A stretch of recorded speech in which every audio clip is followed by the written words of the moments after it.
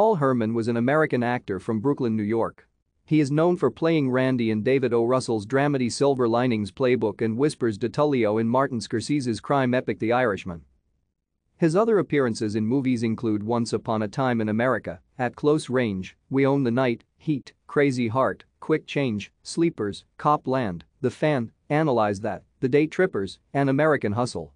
He had a recurring role on The Sopranos as Peter Beansegita, as well as another HBO series, Entourage, as Vincent Chase's accountant, Marvin. Herman also played minor background characters in two other Scorsese crime films. In Goodfellas, he was the Pittsburgh connection, and in the montage sequence Back Home, years ago in Scorsese's Casino, he was a gambler who rushes to the phone booth to place the same bet that Sam Rothstein did. In 2009's Crazy Heart, Herman played the manager of Jeff Bridges' character.